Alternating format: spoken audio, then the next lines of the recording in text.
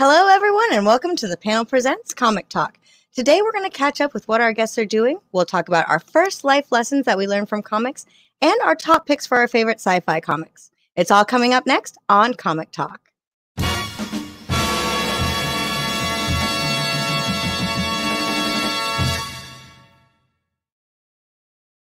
Hello, everyone, and welcome to Comic Talk, where we get together with a panel of guests to talk all about our favorite print medium. But before we start, be sure to hit that subscribe button so that you can get notified whenever we go live, because we have comic book related shows every Tuesday to Friday at 4 p.m. on Facebook, YouTube, and Twitch at Previews World. So with us today is the Duchess of Free Comic Book Day, Ashton Greenwood. Hey, howdy, hey. What's up, guys? And our special guest today from Top Cow Productions, please welcome Director of Operations, Henry Barajas, and President COO, Matt Hawkins. Hey, how you doing? Thanks for having me. Welcome, everyone. How's everyone doing right now? Peachy. Good. Everyone surviving so far? Yeah, no complaints. All right, well, let's go ahead and get started. It's happening. All right. I think everyone's just trying to survive right now. So let's talk about Top Cow. It launched in the early 90s with superhero comics like Cyberforce, but then in the mid-90s, Top Cow moved into a darker sub-segment of the fantasy genre with titles like The Darkness and Witchblade. Years later, you'd have titles that were more sci-fi based, like Think Tank, Postal, and The Tithe. So, Henry, with this wide range of titles, what would you say is the overall mission statement of Top Cow? I think Matt would agree with me in saying that it's about making comics. It's first and foremost a comic book publisher, and that's what's most important to us. And just telling a wide range of stories. I mean, the word Top Cow, it's such an awesome title that you could do anything with. So I think there's a lot of possibilities with the kinds of comics and stories we can tell. You want me to chime in as well? Yeah, go for it. Yeah. I think for the most part, Top Cow is one of the few publishing companies that's run by Mark Silvestri and myself. We're both creatives. I mean, Mark is an artist and writer, and I'm a writer. I just figured out I'd written over 600 books the other day, which was kind of a weird milestone. Yeah. But I think, we just like to do cool stories. I mean, we like to develop and create cool characters and tell stories that interest us. Personally, I love the stories that require a lot of research. Like right now, I'm working on a poaching project, and I've been researching all of that stuff down in Africa. It's kind of heartbreaking, but the research is a fun part for me and develops a lot of stories. And I get to use some of my science background for something. It's nice to be able to use your education for something. Very much. And so that's actually a perfect segue, Matt. So not only have you been president COO of Top Cow since 1998. Also been working with Image as a creator and writer for over 26 years. And so with 30 books under your belt, now you're saying 600. What title or titles have you worked on that you're particularly proud of? I think of all the work I've ever done, Think Tank and Postal are my two personal favorites. I think Aphrodite 9 with Stephen Sayich was a high mark for me career-wise. And developing out the sort of the slice of life romance titles with Cedric and his wife, Linda, has been really interesting because for most of my career, I've thought of myself as a science fiction writer. I never really wrote superheroes. And so when Cedric did Sunstone and I started writing Swing and Sugar and some other projects, it's bizarre because writing romance, I got to tell you, I have a newfound respect for the people that write that stuff because it's way hotter than I ever thought, way harder than I ever thought it was. It's also way hotter. Freudian slip. Freudian slip, Sorry about that.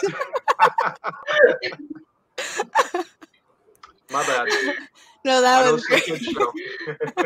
That was beautiful. It fit perfectly. Now, Henry, you've worked on a project that was pretty personal. Tell us about Tata Rambo. It's a romantic comedy about my great-grandfather. No, it's really a slice of life story about my great-grandfather, Ramon Enrique. He co-founded the La Voz de Mayo organization. It translates to the voice of Mexican-American Yaqui others. He was a Mexican-American orphan World War II veteran, and he helped one of the last Native American tribes gain federal recognition. The pages that we're seeing now is me taking him to his last march in protest of the Border Patrol and the police brutality that they were that the city was experiencing at the time. A woman named Rosa was a refugee and had to basically seek asylum for to avoid deportation and being split with her family.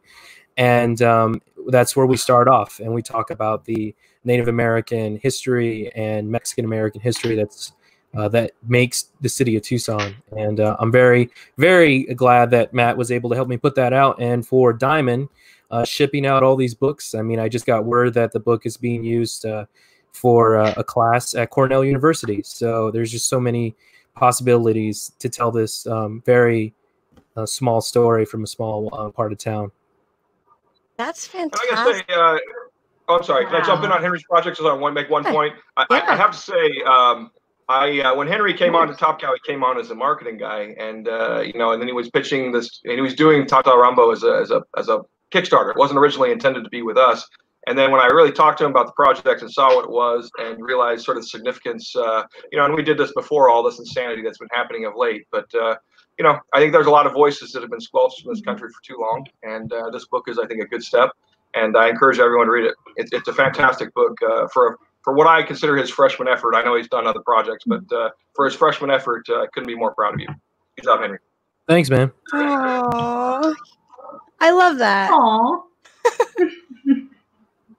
Right? And so Matt, coming back to you quickly, we hear so, required niceness. Quarantine kindness. Quarantine kindness. Quarantine kindness. I like that. No, thank you. I appreciate it. Hey, thanks, Hector. Shout out to Elena Salcedo and Vince. Witchblade, because it's got 25 years.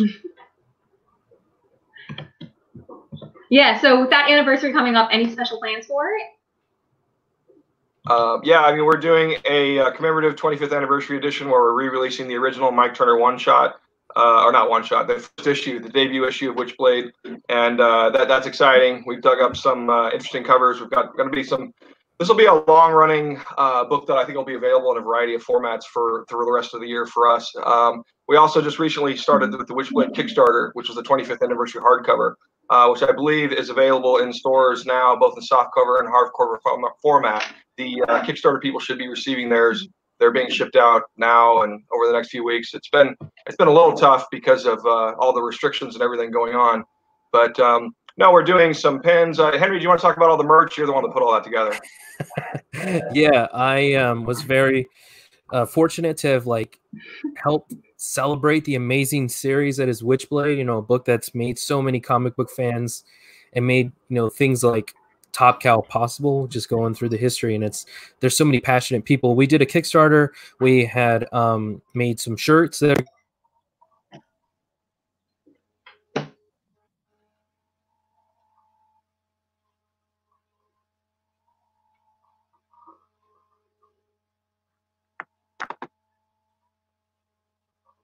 I think we lost some audio. See if we can get Henry back. Oh, okay. I thought that was me. Well, I can't hear Henry anymore. Oh no, sorry. Yeah. Oh, there we go. Pins, we did totes. Okay.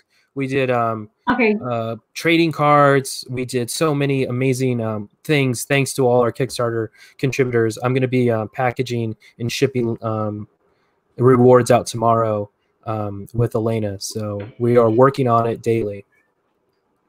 Yeah, we have a lot of other stuff that isn't announced yet. There's some stuff that we can't really get into just yet, but there's some exciting announcements regarding Witchblade in the Top Cow universe that we'll be revealing by the end of the year. We intended to announce some of this stuff already, but given everything's sort of been pushed back about 6 months in the world of things. Yeah, that's been happening a lot. But what else is going on with Top Cow that want people to know about? And also, Henry, if you wanted to throw in your shout outs that you wanted to. Yeah. Shout out to Amanda Mungie, #1. That's coming out on the 17th by Stephanie Phillips and Craig Cermak. If you like Pirates of the Caribbean, if you like, Long John Silver's, I think a lot of Long John Silver's fans will really dig this book. But amazing Top Cow Talent Hunt runner-up winner, Stephanie. She she's exploded. She is really all over the place, and we're happy to have her new series with us. Yeah, Man Among Ye is another example of it. We've been running a Top Cow talent hunt for about 7-8 years, about every other year. It's not every year, and we've brought in a lot of people. Like Teenie Howard was introduced to the comic book industry through our Top Cow talent hunt. So was Isaac Goodhart, who's now working on Catwoman over at DC. He did Postal with me and Brian Hill for a long period of time. So I think the Top Cow talent, we just finished it. We just notified the winners. It hasn't been announced to the public yet. But we will be doing another talent hunt that'll probably start sometime next spring or summer. We can't. It's hard for us to do because we don't have a huge staff. So it's Ryan, Katie, myself, and Henry and Mark, and we're all looking at just hundreds and hundreds of these things, trying to narrow them down to a winner and a runner-up. But you know, for the most part, we have just a couple different lines of book. We have the Top Cow universe, which is Witchblade Darkness and that stuff, and there's a lot of stuff that's going to be announced about all that in the coming months and year. To tie into things like the 25th anniversary of both, because next year is the 25th anniversary of the Darkness. So it's got a nice 2-3 year kind of turn. And we're also coming up on the 30th anniversary of Cyberforce. So we've got a lot of milestones. It's a little weird when I'm looking at, okay, I remember when those books came out and I was there. You know, I started at Image at Extreme in April of '93. So when I see my names on books that are coming up on 30 years old, it makes me feel a little old. But you know, well, you look younger than me, Matt. Come on. Oh yeah, you're young at heart. Well, I try. You know. Yeah, you look great. Oh, thank you. I'll be 51 in a couple months. It's no. Yeah. No way. So, I don't believe that. Yeah. 69. I was born in 69, September 69. But and so, you know, I mean, we have the Cedric books, which I write also in, and that's the slice of life romance. That's Sunstone, Swing. We have Sugar, and there's some new titles that we're going to be releasing in there. I think those books have been so well received because they're sort of sex positive looks at these subcultures that people are very passionate about. And we've tried very hard, like with Sunstone, it's very authentic to that sort of community, and we've gotten a lot of positive feedback from you know, GLAAD and all kinds of things on these projects.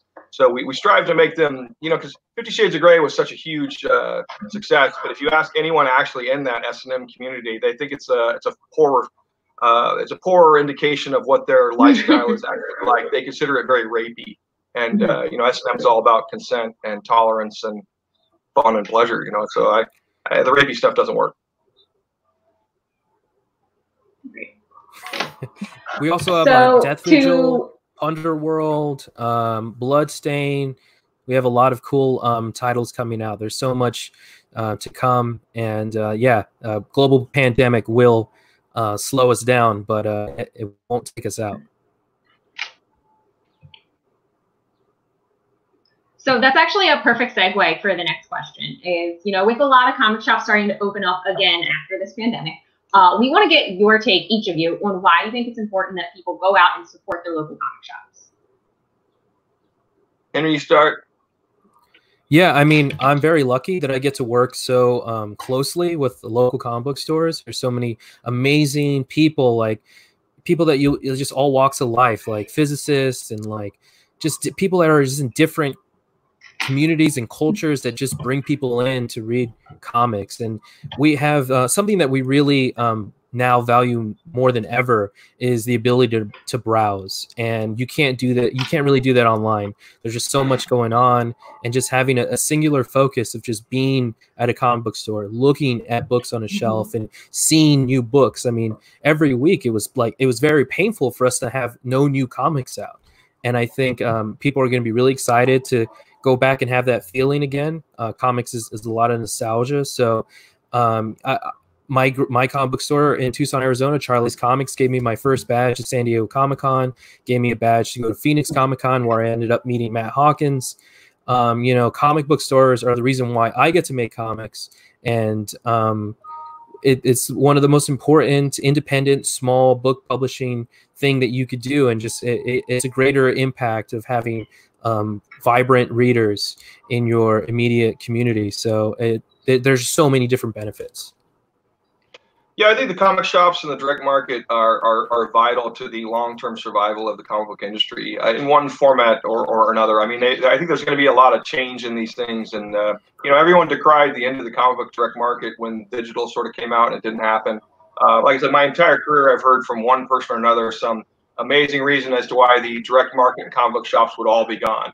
Now, certainly we have fewer stores now than we did when I started, but the stores we have are amazing. You know, I remember in the 90s, I would go to comic shops and I'd be like, how are these people even in business? You know, you go in, there's a lot of smoke, it's dark, the aisles aren't very clear, no one there, you know, some guy smoking his pipe in the corner. And, that's not very conducive to sales. And I think, you know that the biggest growth market we've had is female readers through Amazon. I mean, that largely is because I think of that slice of life romance category we're catering to. No, we've you know, having said that, it's still vitally important to us to support the comic book stores. So I would encourage everyone, please. A lot of these are mom and pop shops. They're one or two or three people that work there, and they've been there for a long time, and their expertise and knowledge and passion for the industry is going to be better than buying anything from Amazon at any time ever. So take that for what it's worth. Mm-hmm. Well, you heard it from them.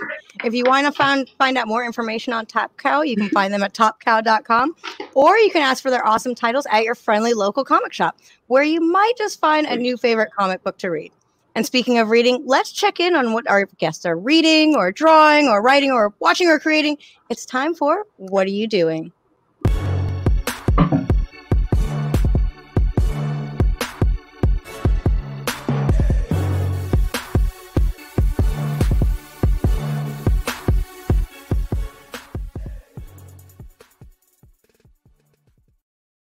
So we want to ask each of our guests, what are you doing? We want to know, what are you doing to pass the time over the past few weeks? And to those watching, let us know in the comments what you're doing by using hashtag what are you doing. So let's start with you, Henry. I've been riding my bike almost every day. That's been one of the things that's keeping me sane. I just finished binge watching Mad Men too. That was a painful week of watching 10 years flash by your eyes. So yeah, that's what I'm doing. Mad Men is a good show, and it's kind of funny that for you, Ashton, the little girl that's on the show is actually Sabrina on the Sabrina the Chilling Adventures. Yeah, so it's kind of funny that she's now like 18 years old and she's the little daughter. Yeah, you watch this person grow up right in front of you. Mm-hmm. It's amazing. It's cool. What about you, Matt? What are you up to? You know, it's just a routine. I have my son just graduated from high school, so trying to help him. You know, he seems more affected by the fact that he didn't get to walk, didn't get to go to prom with his girlfriend. Yeah, it makes me super sad, but he doesn't seem to care. Him and his friends have all been out protesting almost every day for weeks, and they all wearing masks. He's being social distancing, all that sort of stuff. But so, you know, working with my son, he's starting college and working on some projects that he wants to develop. He's interested in being a writer and a creative as well. You know, trying to stay fit. It's hard when you're home eating all the time, you know. But other than that, I'm working on the Clock trade paperback. I'm working on Swing Volume 3. I'm working on this new poaching project. And I'm working on, honestly, 5 or 6 other things that I can't announce yet. I have 600 pages of work in the queue. Kind of nuts. Wow. That's always one of the things about this show, is that there's always so many secrets I want to know. Sorry. Well, some of the stuff is work for hire, and I don't own it, so I can't announce it. You know what I mean? We understand. Mm-hmm. It still hurts a little bit. We understand. What about you? What about you, Ashton? Okay, so Avatar update, since I've been on here talking about Avatar for like 3 weeks now. I'm almost done. I have 4 episodes left, so the entire like Sozin's comic story arc, and Aang's gonna fight the Fire Lord, and Zuko's gonna fight Azula, and I have effectively partnered my renewed obsession with going down the rabbit hole of Avatar fanfiction, which is quite the rabbit hole. And now I'm kind of like inspired between like everybody else's fan fiction and the rewatch. I'm like, do I want to write some fan fiction? Do I want to play in that sandbox? Because Avatar is such a fully realized world that it might be kind of fun. So I might be doing that. And then to what Henry said, I've been trying to walk every day, play tennis, get outside, stuff like that. Nice, that fan fiction world. I mean, a lot of writers come from there, so I think that was 50 Shades of Grey, right? Started off with the fan fiction. I might just like pull the trigger and do it. Right. Do it. Do it. You have Change other names. writers. There you go, saying do it. All right, let's move into our next segment. Now that we've got Ashton, let's move into our next segment first. You always remember your first. So anyone who it gets the guest every time. Wow. So anyone who knows comics knows that fans really love their first issues and first appearances. So for first, we talk about some of the momentous comic book firsts that happened in our lives. For this episode, we want to ask, what was the first comic book that taught you a lesson? Or conversely, the first life lesson that you learned for a comic book. And for those of you watching, let us know in the comments what your first was by using #first. So Matt, let's start with you. What was the first comic that taught me a life lesson? People hate it when I tell this story, but I didn't actually read comics until I started working in comics. So the first comics I ever read were all the first Image Comics titles. And then sort of I discovered other things. You know, I really fell in love very early on with all of Alan Moore's work and reading V for Vendetta and all these things. I did learn that fascism is bad.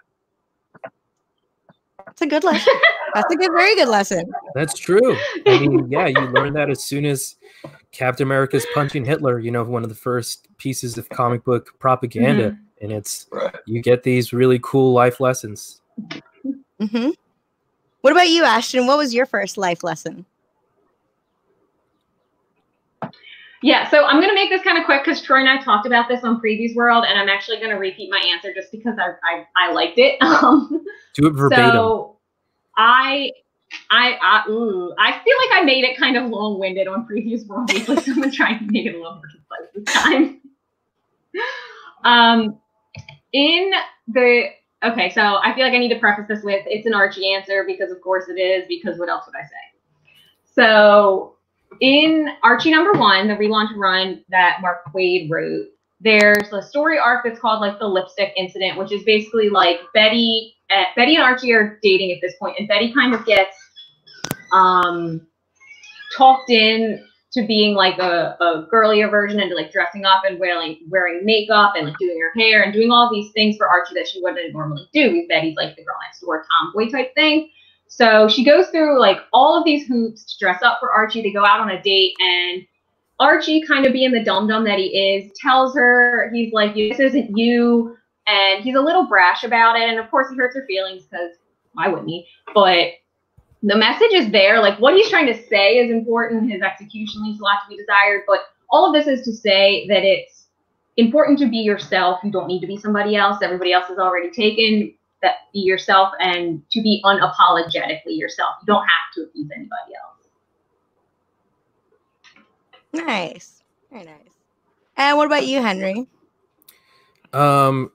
Get everything in writing, I think, is the comic book. I think it's talking about creative work and stories, not business.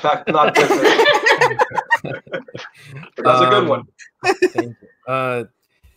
I think one of the first that jumped out to me was I was reading a Spider-Man comic where he's dealing with the overcrowded prison system, and that wasn't something no one ever talked to me about, and I was able to research on my own. And it took Spider-Man going on David Letterman to yell about how overcrowded and horrible our prison system is, and how it's predominantly people of color, Black and Latino, and how it's just privatized slavery. And it's really interesting that that's something I learned when I was like 6 years old, and that's, I think, why I'm still in comics, because I keep learning things from almost anything I read, because there's a lot of moral and just love and dedication to making a comic. There's not a lot of money in this business, so if you're making it, you really feel something about this. Yeah, that's a big one.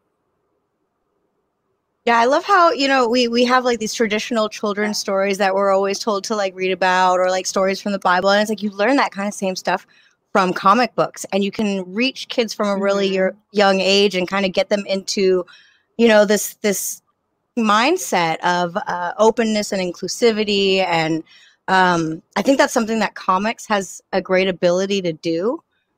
So it's nice to see that. Yeah, seriously. I mean, I was lucky to have a teacher use mouse in high school, and we were able to learn about the Holocaust because of comics, and I had never been so engaged in high school. So that was the goal, to get my book, La Voz de Mayo, in schools and libraries so people can be, you know, it can see a different side of history and have a visual engagement. Nice. Very nice. Wow, this is all such a deep conversation that we're having here. But it's good. I haven't talked to people in a couple weeks, so I forgot how to do it. No, but it's all good. It's all important things that, you know, especially right now, we all need to kind of, you know, look at and kind of read about and get into. Let's see. Do we have any responses from the audience? We do. Mike Clinton said, with great power comes great responsibility. Yes. Very, very true. Emblems and Capes said, I remember picking up Spider-Man Earth 1 and learning about weighing selflessness versus selfishness. Sometimes you have to set aside your dreams and do the right thing or the sensible thing. That's so true. Wow. Very, very true. Very true. Wow, that was a really deep first segment. I know it started off with like the sexy first, like video and music. No, but that's great. Yeah, I mean, we could tell those stories, but no one wants to hear that. Sad. Bring everyone down. Sad. Oh. Well, instead of making everyone sad, we'll just move on to our last segment, top picks.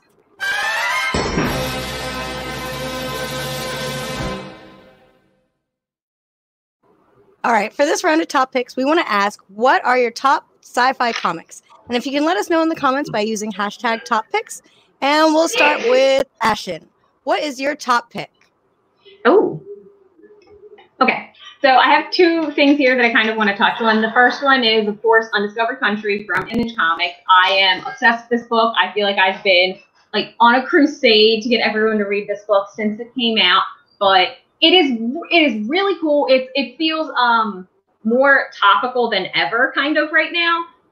So basically, it is set in a futuristic, dystopian, isolationist America amid a panic, and there's a small team of people that kind of, you know, run the gamut from like an ex-soldier all to like a former American culture expert, and a doctor and a journalist and stuff like that. And so they all go into America. They're the first group of people to be in America in 30 years since they closed their borders abruptly, and they're on a mission to find the cure for the virus, maybe not, figure out what this means for the rest of the world. And of course, once they're in there, America is not like what it was. It is a total Mad Max nightmare, and variety of chaos ensues. So that one. And then also, just as like a quick shout out to Dune House Atreides from Boom, which is not out yet. It's coming this fall. The date is TBD. I couldn't find it, but you know, we'll keep you updated on that on Previews World. But so Boom is adapting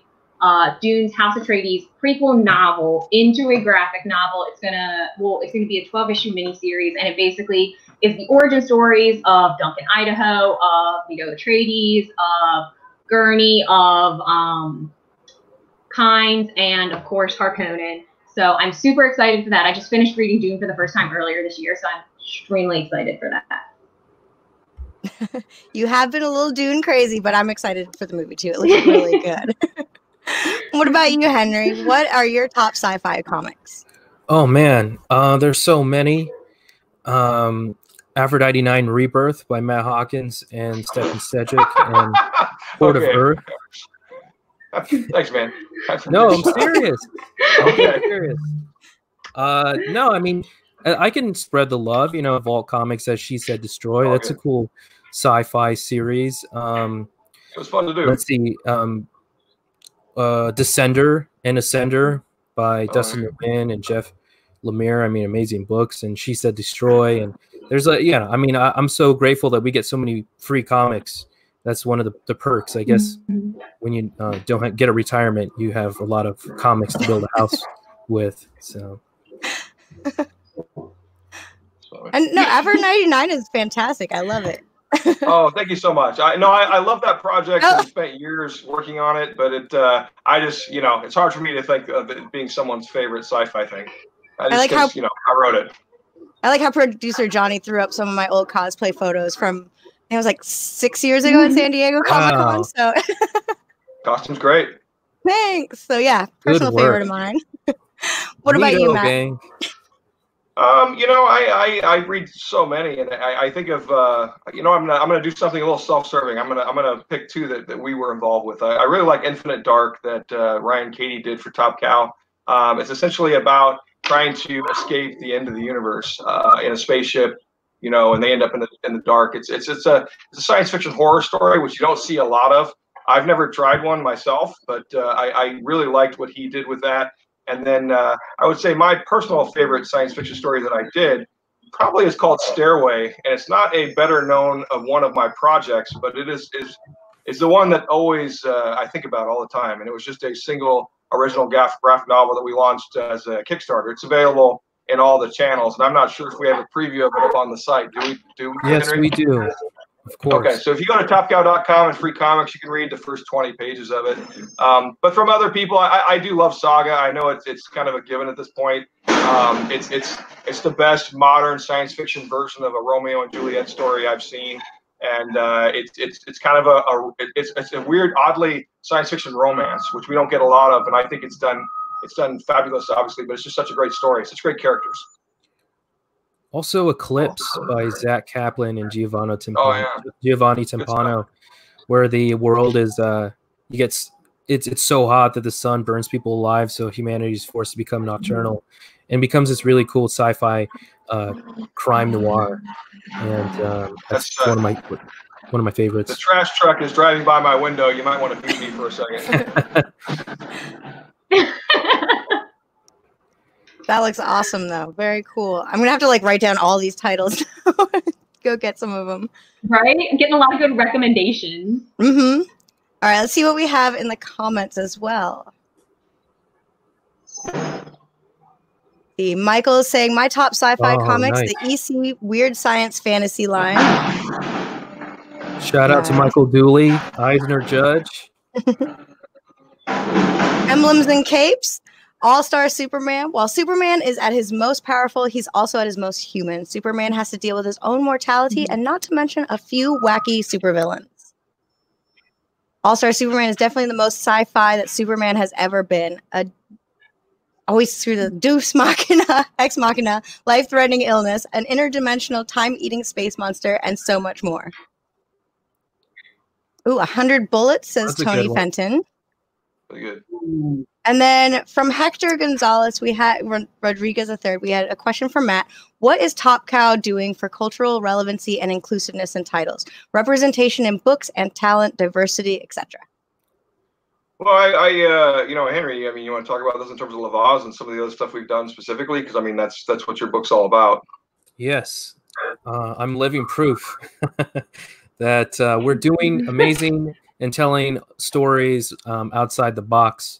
La Voz de Mayo, that deals with Mexican-American history and Native American history. We also have worked on an amazing series called Genius with Mark Bernardin, Adam Freeman, and Afua. And that was one of the, to this day is still a relevant comic that's about what's happening right now with the Black Lives Movement. It's about this teenager who wages war on LAPD and is one of the greatest military minds of our time. And a lot of people will recognize Mark Bernardin's work on Fat Man on Batman.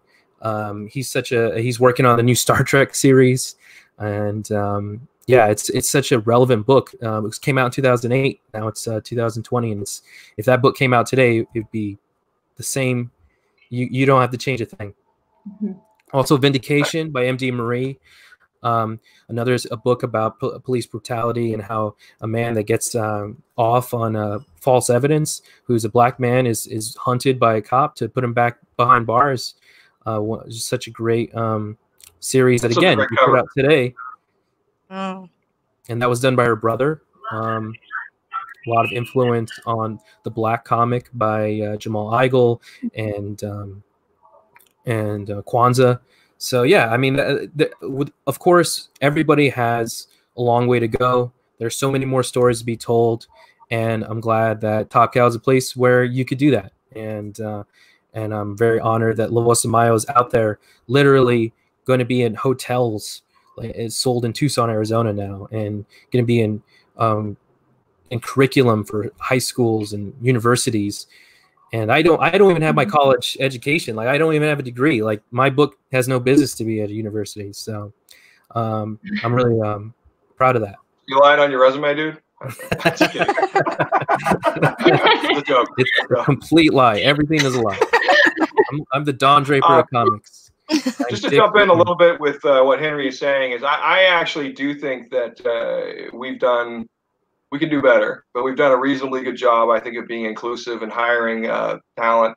But we've done it more as a project-based thing. Like, we look at projects like Vindication or La Voz and various things to see how we can tell stories and, educate clandestinely while you entertain. And I think that's been a big goal of mine in terms of like Postal and Think Tank and The Tithe and these other projects I do. It's why I include in the back of everything I write a science class or some sort of added value kind of thing. And I know I suggested that Henry do this as well, and he did such a fantastic job in the back of La Voz, because you can see sort of the cultural relevance of his book, because he includes, letters and all kinds of links and stuff from newspaper articles. And it's really fascinating to read the story he wrote and then to read all the material that was available around this, that a lot of it is public record or stuff that Henry has tracked down, interviews he's done. I think there are a lot of really good stories that need to be told. And, we're open to anything. I love that. That's great. I love how you guys really are so inclusive and really hitting a lot of things that are really important to talk about right now. Yeah. So necessary. That question was by Hector, who had created a comic called El Peso Hero, and he's on Telemundo, NPR, Reuters, Forbes, cool. Like that. Oh, wow. He can promote his book on a level that only like film and television can do, and he's done such a terrific job getting his book out there about a border fighting hero. And coming from a border town, if I would have saw that as a kid, I would have been really, really stoked. Mm-hmm. I love that. Very cool. All right. Well, it looks like we're coming to the close of our show, but before we end, let's go around and do some plugs. We'll start with you, Henry. Is there anything that you want to promote? And then where can people find you online? They can find me on Twitter. Shout out to the deputy turned sheriff crew. Shout out to Ryan Cady. Here's some books that I've been reading. Safe Sex, The After Realm, and Isola. Amazing books. I want to, plug the Last Dance documentary with Michael Jordan and the Bulls. You got to watch that. You got to find me. You can find me on Twitter at Henry Barajas or at Top Cow Henry. I'm also on Instagram at Henry Barajas, and you can get La Voz de Mayo anywhere. You can get all our Top Cow series at topcow.com. We have free comics, about 50 comics that you can read for free at this moment, and go to your local comic book store. Of course, Amanda Mungie #1 coming out this Wednesday. We got an awesome cover B by Stepan Sejic, who, you can pre-order it now at the topcowstore.com. And I personally, and Elena Salcedo and Vince Valentine, we will personally ship these books to you so that you don't have to leave your home. It's contact-free with Top Cow. We will never touch you. Keep them busy. Ooh. All right. What about you, Matt? I have a book called The Clock, which was sort of shortchanged by the shutdown. But the trade, the collected edition, will be out in the fall. It's by me and Colleen Doran. It's oddly about a pandemic. It's about a global eugenics conspiracy thriller of the weaponization of cancer that wipes out half the population. So it's one of those family fun stories. But that comes out in the fall, and I've got Swing Volume 3 coming out in also in the fall, which is the 3rd volume of my my romance, epic that's doing so well. It is odd that that's my best-selling book, but it is by far. So, yeah, and Colleen Doran was nominated for an Eisner this year, so Yeah. She worked on the And you clock. can find me at on Twitter. I'm at Top Cow Matt. On Instagram, I think I'm mhawk5222. Although I don't use Instagram that much, but Facebook, I'm Self-Loathing Narcissist. But you can just Google Matt Hawkins Top Cow Facebook, and it'll pop up if you don't remember that. Self-loathing narcissist. I like that one. That's a long story. Has to do with my a brief foray I had in internet dating. I'll save that for another day. The first. Oh man. sounds like the start to a great romance comic. yeah. It could be. What about you, Ashton? You can find me online on Facebook, Twitter, and Instagram at Free Comic Book Day. We will be hanging out, talking about comics, all that jazz. But you are also going to want to keep an ear to the ground on those social media accounts. We have an announcement forthcoming about the fate of Free Comic Book Day, and I'm dying to tell you guys, so you can find it there. Also, don't forget to check out Back the Comeback on Facebook, Twitter, and Instagram as well. You can join the social media challenge and shout out your local comic shop, tag 5 friends, challenge them to do the same, and we can all support local comic book and game stores as they begin reopening. And you can show your support in the utmost by going and purchasing however is safe for you, if that means social distancing, if that means curbside pickup, if that means delivery, whatever you can do to show your shop some love because they need it right now. Perfect. Well, that about does it for Comic Talk. I want to thank all our guests for joining us. And we do this every Friday at 4 p.m., so be sure to hit that subscribe button so you can get notified whenever we go live. Also, tune in on Tuesdays and Thursdays at 4 p.m. for Previews Game Night, where we get together and play some games where you can join the audience and play along. And every Wednesday is Previews World Weekly, also at 4 p.m. And you can find out all about these shows by checking out Previews World on Facebook, YouTube, and Twitch. So, until next time, remember, not all heroes wear capes, but right now there are a lot who have to wear masks. See ya.